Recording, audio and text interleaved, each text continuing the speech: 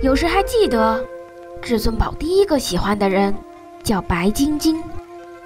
为了成全他和紫霞，他留下一封书信不告而别。信上说：“此生我允许你负我3次。”再见时，他已是孙悟空，他已是白骨精。